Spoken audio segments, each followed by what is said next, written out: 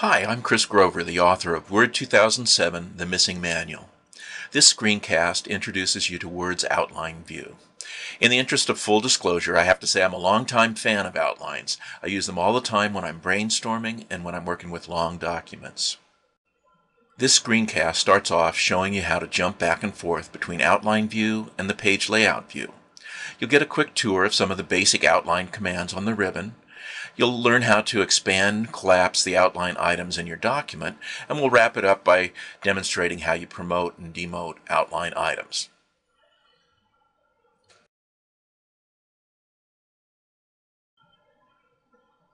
The document shown here is the entire text for Charles Dickens' A Tale of Two Cities.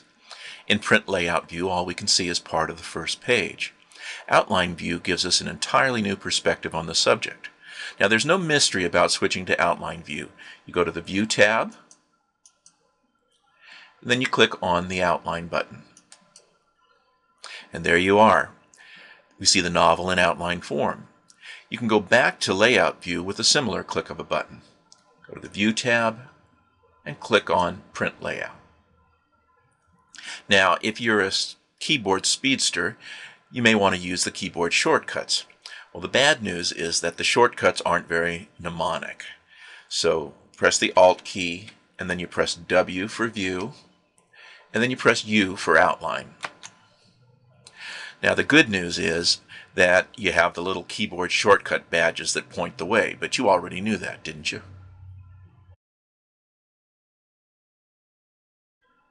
As you probably noticed, when you're in outline view, Word gives you a new tab on the left side of the ribbon.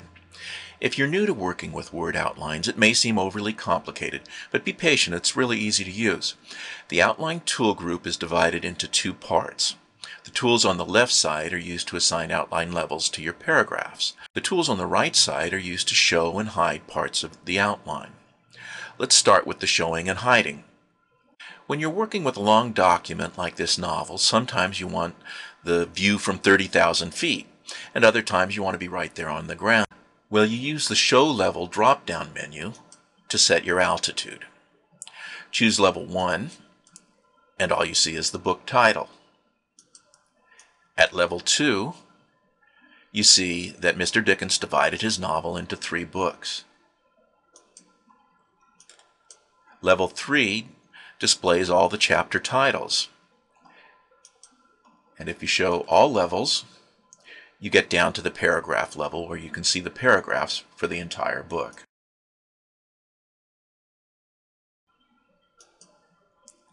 Sometimes you want to zero in on a particular item. For example, you don't need to see all the chapters in the first book if what you're interested in is examining a particular paragraph in book 2.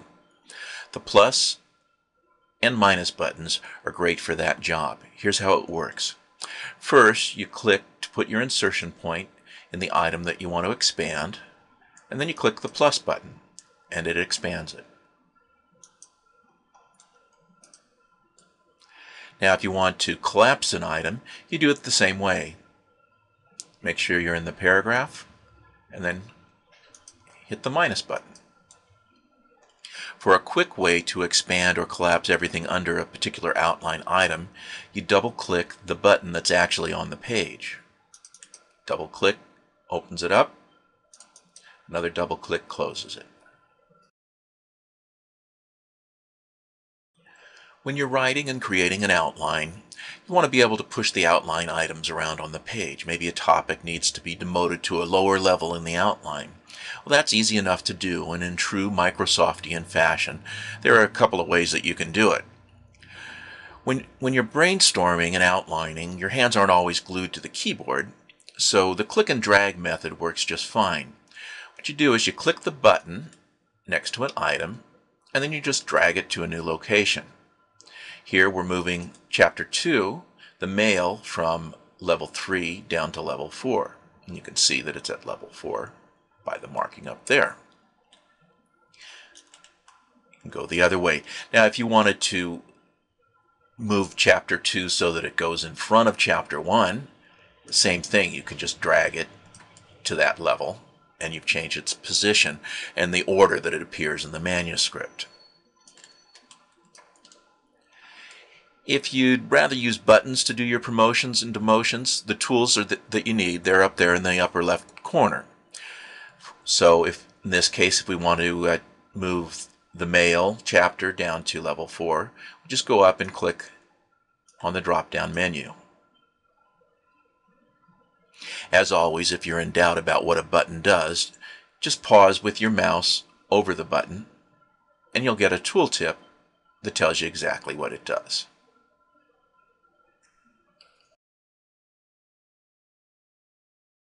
Well, that's your whirlwind tour of Word 2007's outlines. There's a whole chapter on the subject in Word 2007, The Missing Manual. Thanks for checking out this screencast, and feel free to take a look at the other screencasts on the Office 2007 books.